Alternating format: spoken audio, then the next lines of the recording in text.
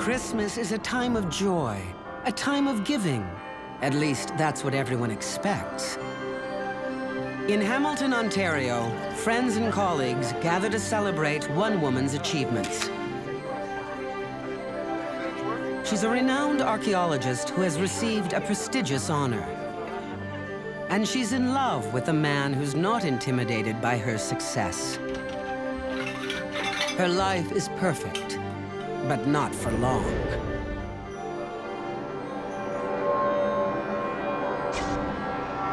Sometimes, when you least expect it, Christmas is a time when everything gets taken away.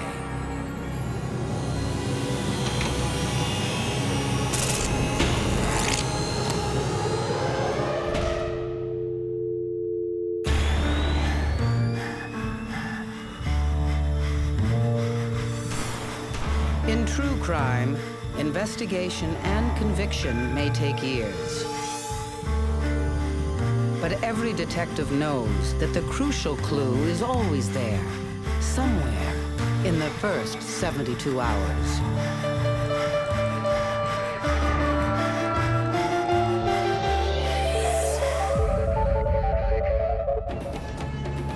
Hamilton police get a call from McMaster University. The dispatcher then alerts Detective Sergeant John Reed. It's been 20 years, but Reed can still remember the call. The phone rang, and I heard that ominous announcement. Sarge, I think we've got a homicide. Immediately, the adrenaline starts flowing and everything swings into high gear. By the time Detective Reed arrives, the crime scene has already been secured. A janitor at McMaster University has made a terrible discovery. The dead woman is Dora Ferguson, a professor of archaeology. It was quite obvious that foul play was involved. The janitor tells Reed he didn't see Professor Ferguson this morning, but she did call to ask that he turn up the heat in her office. He logged the call in at 10:30. When he came round to check on the heat at 11:30, he discovered the body. We entered the office very carefully to get a brief idea of what had transpired. Reed can see this case is going to be anything but simple. She was lying on the floor, face down, handcuffed, and had tape over her mouth and eyes. Her slacks had been pulled down partially. One of her boots had been removed. There was something of a sexual nature in this whole thing.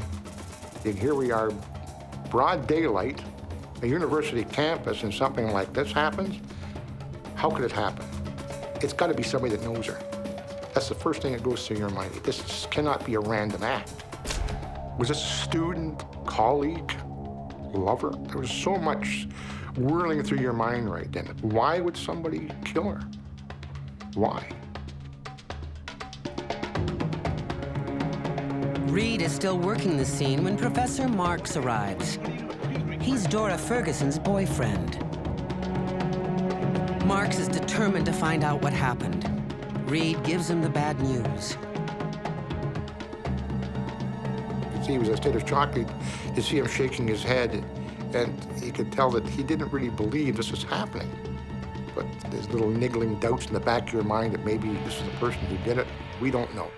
And we're not going to know until we ask questions. Through him, we learned a lot about the victim. She had graduated from Oxford, had a PhD in Roman history, had written books, had been on archaeological digs in Italy and North Africa, and she was very well respected. Mark says the night before the murder, he and Dora had celebrated her election into the Royal Canadian Society.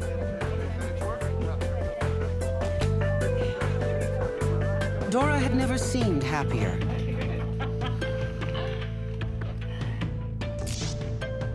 Today, they planned to go Christmas shopping. They were supposed to meet at 11 o'clock. He knew that when she's in the office, she always kept the door open. He arrives at the office for their meeting, and their door's closed and locked. He knocks on the door, There's no answer. He wasn't overly alarmed. He was a little baffled, because she's a very punctual type person. He thought something's come up. Marks checked to see if any of Dora's colleagues knew where she was. No one had seen her. After you talk to someone long enough, you get certain feelings. There was nothing to indicate this man was lying, and there was everything to indicate he was telling the truth. We did not believe he was in any way involved. Reed now knows that Dora Ferguson was alive at 10:30, nowhere to be found at 11, and dead at 11:30. But he doesn't know what happened in that time frame. Reed decides to check the contents of her purse. We looked through her personal belongings. There was no driver's license, there was no credit card, and it seemed a little unusual. Was this robbery, sexual assault, or premeditated murder? It was very confusing. A lot more questions than answers. Reed hopes the autopsy will help clarify things. Despite the sexual nature of the attack, there is no evidence of sexual assault. But hidden beneath the tape, stuffed inside the victim's mouth, the pathologist finds a rag. She had a medical condition where she couldn't breathe through her nose. So once her mouth had been taped shut, she couldn't breathe. She was asphyxiated. You'd start to wonder, was this homicide deliberate? The pathologist finds something else peculiar. I did not see any sign of struggle, no injury whatsoever on her body. So that indicated to me something has happened to her to subdue her. Otherwise, I'm sure she would have put up a fight. Dr. Rao asks if police found anything else near the body. One of the uniformed police officers called me and he said, Dr. Rao, there was a green terry towel next to her face.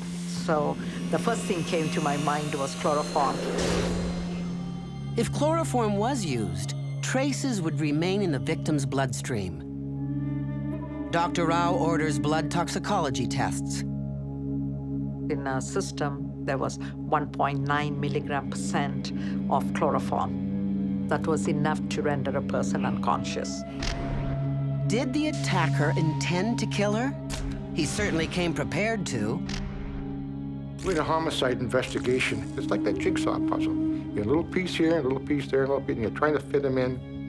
But at this point, nothing seems to fit.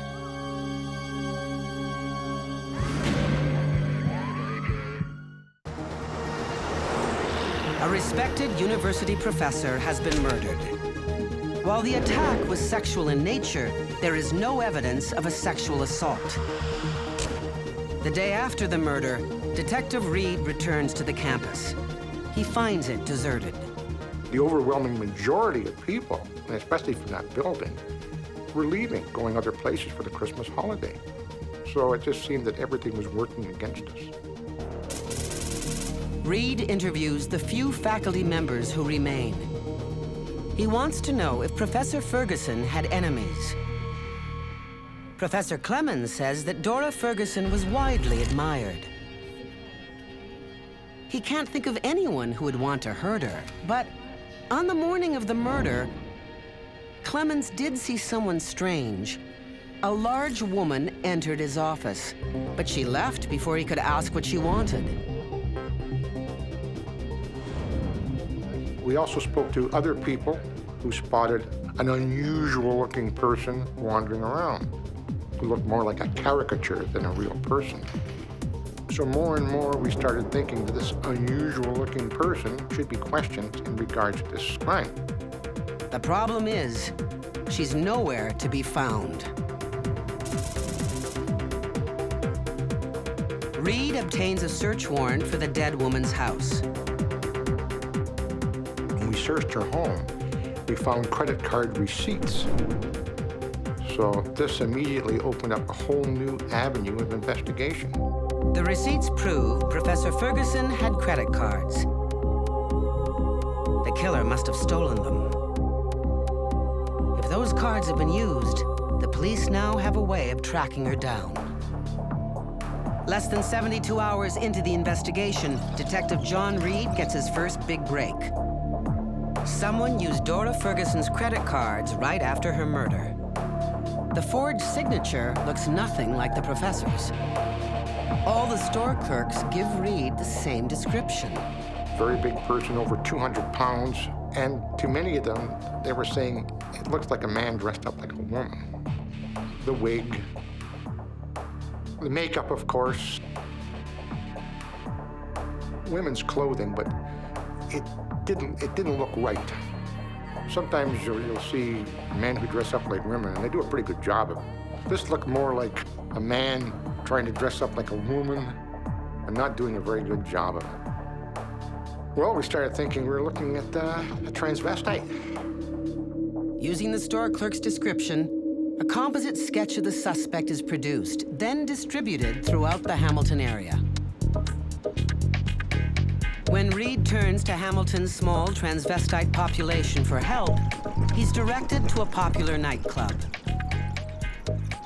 These were completely new waters that we were wading into here. We made some contact in the transvestite community, and these people were very helpful. They said, look, we may like to dress up like women. We don't go around killing people, and if we can help you in any way, we will.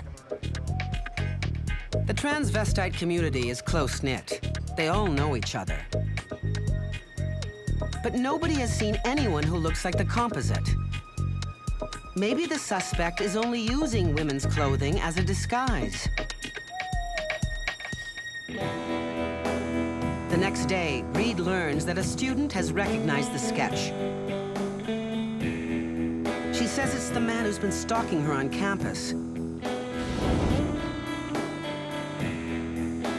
She finds his lewd remarks disturbing. We asked questions around campus, and we were able to come up with a name. And from that name, we were able to track this person down. The stalker's name is Victor Shelley. If you look at the composite drawing and you look at him, you'd have said, that's looking pretty good.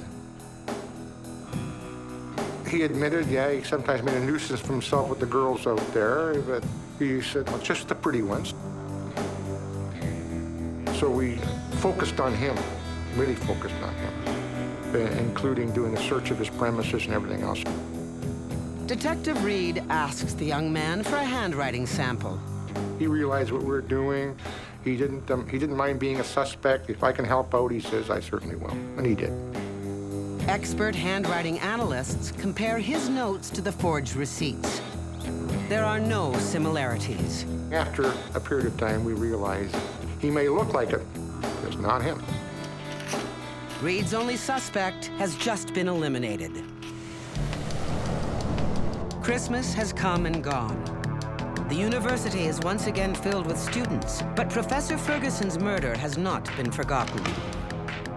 In early January, Reed receives word that someone matching the suspect's description has been spotted on another university campus, 65 kilometers away.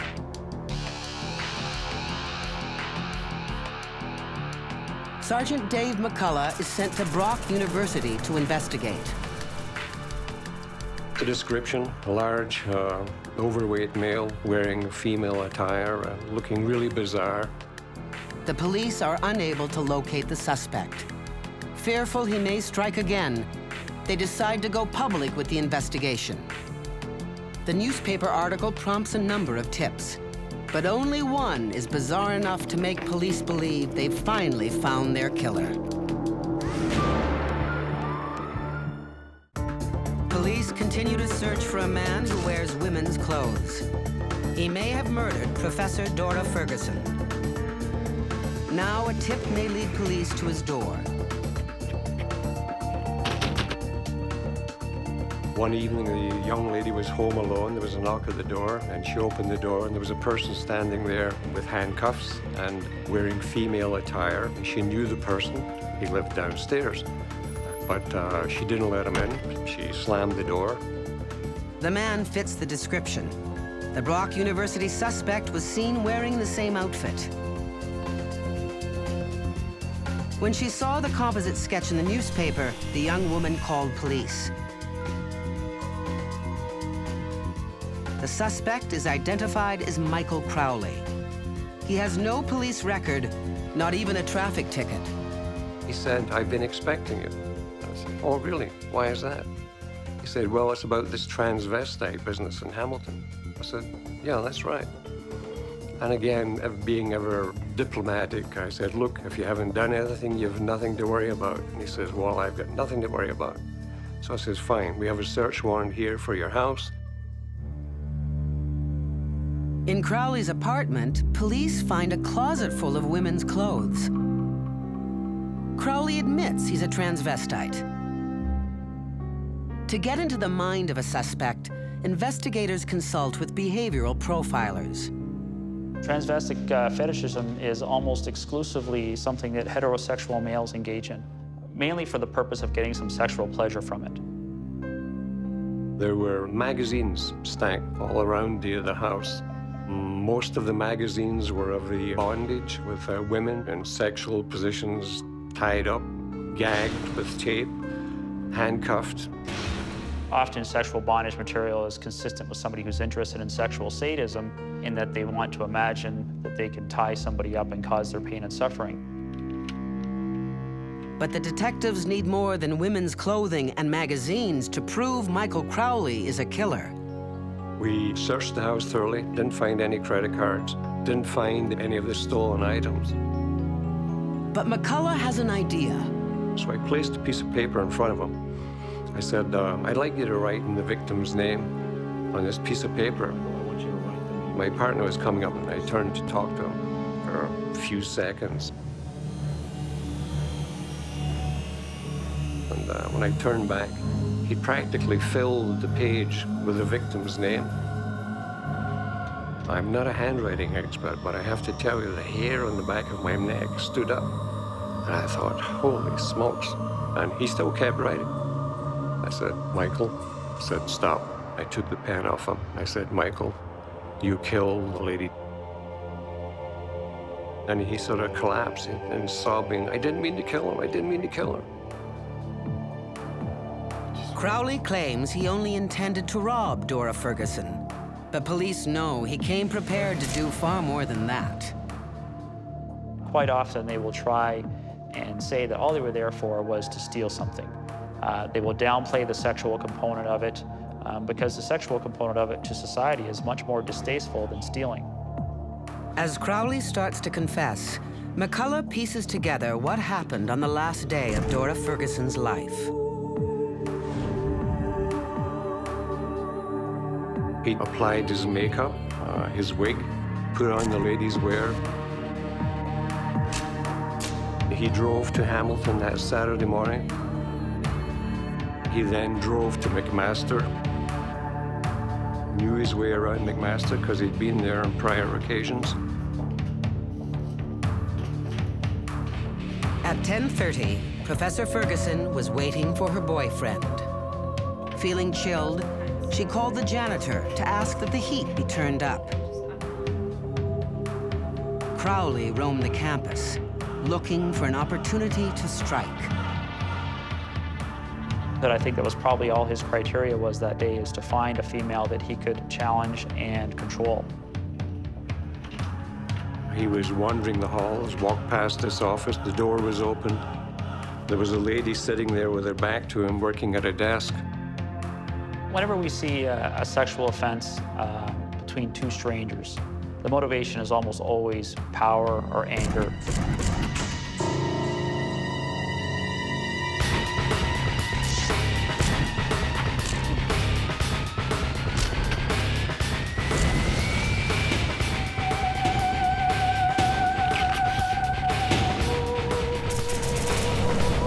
We're looking at sexual crimes, especially ones that are committed by a fantasy-motivated offender. Quite often we'll see their sexually deviant interest come out in that crime.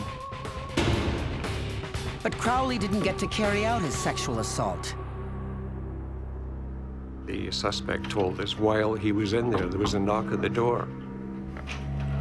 Dora? Her boyfriend came and knocked on the door while Crowley was still in there. This made Crowley change his plan. He stole Professor Ferguson's credit cards and fled.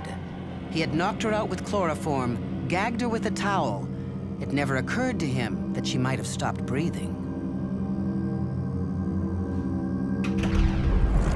So I told him, "You're under arrest for murder." And he sat there still sobbing, reached into his pocket, and he came out with a little glass vial, and he handed it to me. I said, "What's this?" He said, "It's cyanide." He said, "I knew you guys would catch me." He said, "I was going to take it," but he didn't.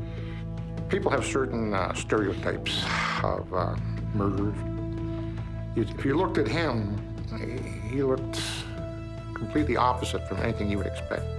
I think he was ashamed, he was embarrassed, he was sorry. I don't think for 1 minute it was intended to go as far as it did. Only 24 days after Dora Ferguson's murder, Michael Crowley is arrested. Even if it's accidental, a homicide committed during a sexual assault is treated the same as first-degree murder. Crowley pleads guilty and is sentenced to 25 years. The case is closed, but for someone like Dora Ferguson, it's hard to imagine a less fitting end. What a wonderful person she was, how much she contributed. I mean, whatever she touched turned to gold, except on that sad day.